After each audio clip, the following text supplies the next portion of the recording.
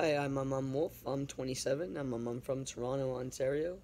And then the reason that I want to act is I think it's really awesome to be able to pull yourself out of your own head and become somebody else for a bit. And think it's very therapeutic. I think it's a really good way to make your mark on this world. If the film lasts forever, it never goes away. And to be able to see yourself go through the different phases of life after you grow up and you get older would be really cool. And it's always something I've kind of admired growing up, and then admiring some of my favorite actors like James Franco.